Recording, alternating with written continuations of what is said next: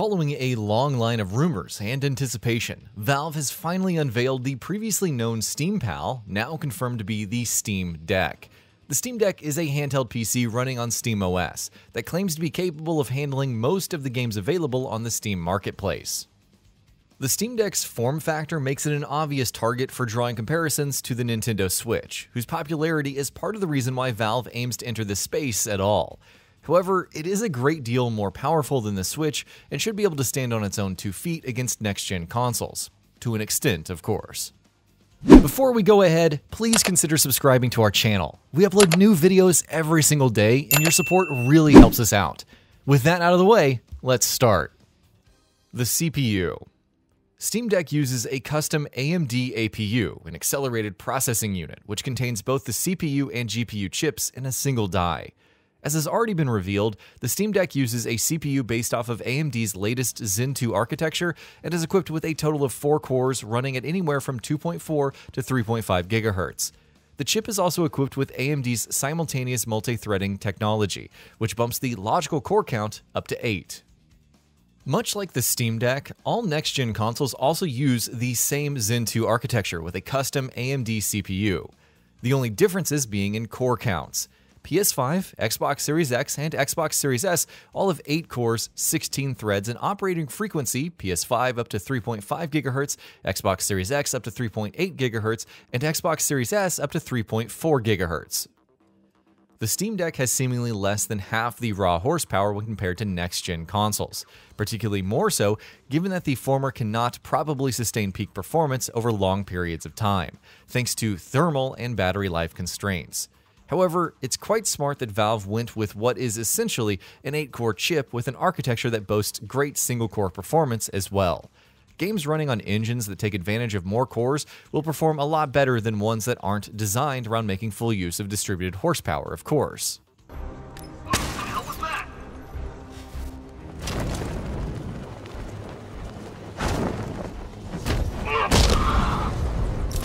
You won't win. GPU.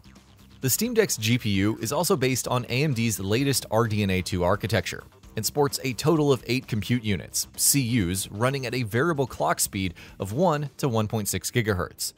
Valve touts the GPU's horsepower to be around 2 T-flops, which is obviously quite a bit lower than the PS5 and Xbox Series X, which utilize the identical RDNA 2 architectured 36 CUs at 2.23 GHz and 52 CUs at 1.8 GHz to achieve 10 and 12 T-flops respectively.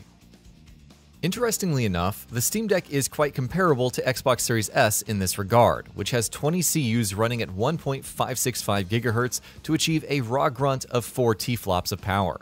While a measurement of GPU power solely by T-flops may be inaccurate in many cases, it's quite self-explanatory here given that all of these platforms use the same architecture. Of course, the point remains that the Steam Deck is, again, a handheld with a number of thermal constraints that cannot allow the chip to consistently soar at its highest.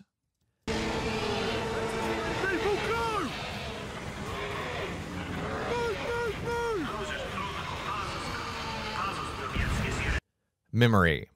The Steam Deck uses a total of 16 GB of LPDDR5 memory running at a frequency of 5500 MHz, which will act as a central resource pool to be used by both the CPU and GPU. It's quite similar to consoles in this regard, since the PS5 and Xbox Series X have the same amount of memory, albeit of the GDDR6 variant. Of course, the choice of GDDR memory in consoles allows for higher memory bandwidths, which by extension allows the GPU chips to reach its full potential. The choice of using an APU for a PC has this obvious disadvantage, but it's not so grave as to be off-putting as all integrated GPUs, such as the Vega 8, share system RAM to great performance results. With regards to secondary storage, the Steam Deck comes in 3 variants. All come with a 64 GB eMMC flash storage. The higher-end models also feature SSDs of 256 and 512 GB, which Steam Deck's official store page describes as being high-speed NVMe SSDs. There's not a whole lot of information about its speed, except the fact that they are of the PCIe Gen 3 variant, probably utilizing some form of 4X expansion slot in the motherboard. PCIe 3.0 X4 has a theoretical max bandwidth of around 4 GB per second. However, that number can be lower depending on the speed of the SSD. The next-gen consoles, on the other hand, have advertised their SSDs as being game-changing, with games like Ratchet & Clank Rift Apart basing their core mechanics around making full use of this technology. The PS5, Xbox Series X, and Xbox Series S all have PCIe 4.0 SSDs, which boast great transfer speeds. These SSDs are incredibly performant as well as expensive, with an expansion card for the Xbox Series X and S costing over $200. Keeping this in mind, it's absolutely no surprise that the Switch Deck provides no competition to next-gen consoles in this regard, and to some extent, nor should it. Console games moving forward will be made keeping these high-speed SSDs into consideration, allowing for more detailed and expansive worlds. The Steam Deck is a PC handheld after all, and while the platform does have advanced technology like direct storage, it isn't so widely adopted that those developers consider it a given while designing games. In hindsight, it seems to be a great judgment on Valve's part as it tries to cram as much power and performance into facets which matter. It's time to show me some bite.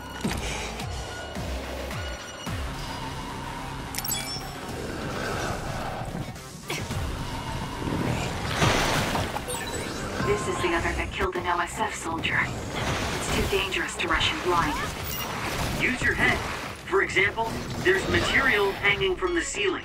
You could use that. Performance. On the topic of performance, let's talk about how the Steam Deck performs. It's now been ascertained that the Steam Deck is a lot less performant than a PS5 or an Xbox Series X. However, the fact that Valve intends users to have a pleasant 720p experience makes the ordeal a lot more promising. Of course, it's impossible to ascertain exact performance metrics without the original hardware and tools in hand. However, a baseline can be speculatively established using similarly spec'd PC hardware. That being said, as of the time of writing and recording this, there are no AMD APUs with the combination of a Zen 2 CPU and an RDNA 2 GPU. The closest comparison for a baseline can be established using a Vega 11i GPU with a 4C 8T CPU, a shoe that the Ryzen 5 3400G should fill comfortably. Control ran at a 30 FPS cap at a resolution of 720p at all low settings. Note that this test was performed with 8GB of DDR4 RAM. In accordance with AMD's claims, the shift to RDNA 2 GPU from GCN should provide more than a 1.25 times boost in performance. That's without mentioning that Vega 11 has 11 CUs, while the Steam Deck has only 8 CUs, which should ultimately provide a noticeable improvement in performance. Ryzen 5 3400G also has the luxury of being a desktop CPU, which enables it to sustain peak performance of up to 4.2 GHz, which should balance itself out with the jump to a more efficient Zen 2 mobile processor as used in the Steam Deck. Thus, it's understandable that a lot of these results fall in line with what early previews of the Steam Deck seem to suggest. Without harping on the fact too much, running at a resolution of 720p allows the handheld to achieve some great performance numbers in a wide variety of titles. Furthermore, the ability to tweak settings further will allow for a more personalized and fine-tuned experience.